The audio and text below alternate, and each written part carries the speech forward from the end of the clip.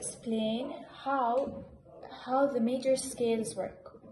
So in preparatory level, they take the C major, which is do, re, mi, fa, sol, la, si, do. It has no sharps at all. Now, if we're going to go to level 1, in level 1 they take the G major.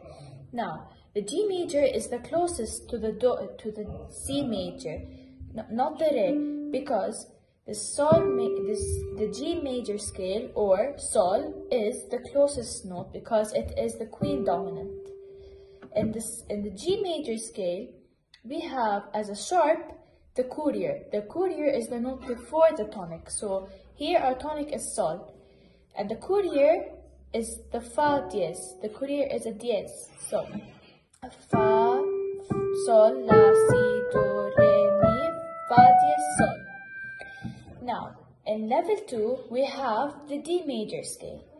The D major scale is closest to the sol since it is the queen tonic. So if the queen dominant, if you want to find the queen tonic, you have to jump 5 notes. Sol, la, si, do, re.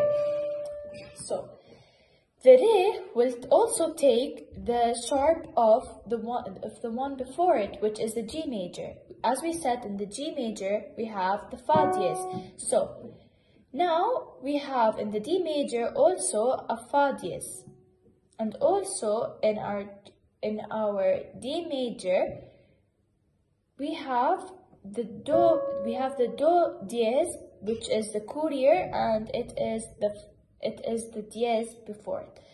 So for the D major, we have re, mi, fa, sol, la, si, do, re.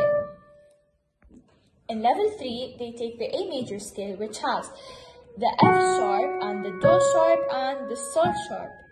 Sol, since the sol is directly before the la and is the courier.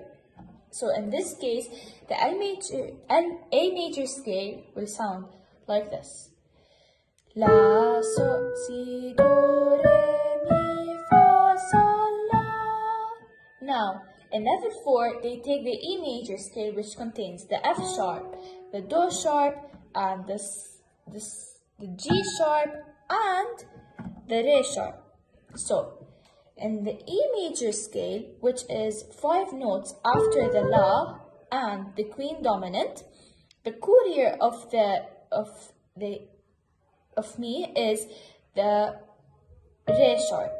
So this is how the E major scale will sound. Mi, fa, sol, la, si, do, re, mi.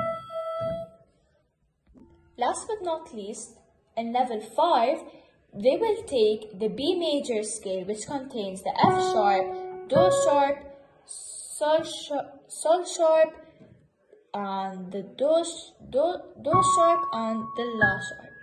So in the B major scale, this is how it will sound.